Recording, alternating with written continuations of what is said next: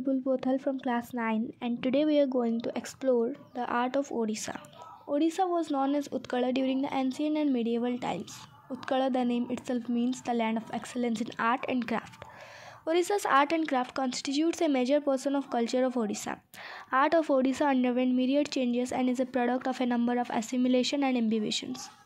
Odisha is known for its sand art, jhoti, chitta, patachitra, palm leaf painting and many more. The sculpture in Puri Jagannath Temple and Konark Sun Temple represent rich heritage and culture of Odisha. Sun Temple in Konark is known for its architectural work. As on date, only pillars are left, but the sculptures carved on the pillars still retain the glimpses of its glorious past. Here we can see farmers working on field, king in the battlefield, ladies doing makeup, and some episodes of Ramayana and Mahabharata. Similarly, the Jagannath Temple in Puri is also known for its applique artwork of Pipili. Those who decorated the outside of Puri Jagannath Temple were trying to depict life of in all its manifestation, both realistic and ideal. Each region of Odisha offered its own distinct style of art. Really, the artists of Odisha are unsurpassed in their skills.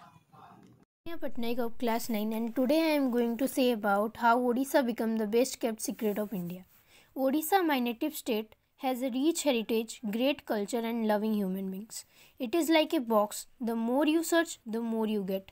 Situated on the east coast of India, Odisha is gifted with uncrowded and unspoiled beaches such as Gopalpur, Chandipur, Puri and Konark. It is known for its ancient temples, tribal cultures and abundance of natural beauty, including Bhitarkanika Wildlife Sanctuary and Chilika Lake, which is Asia's largest inlet water lagoon and home to large flocks of flamingos. Odisha has numerous skilled artisans. Art forms of Odisha includes Patachitra, stone carving, sand art, silver filigree, palm leaf engraving, terracotta and Sora art.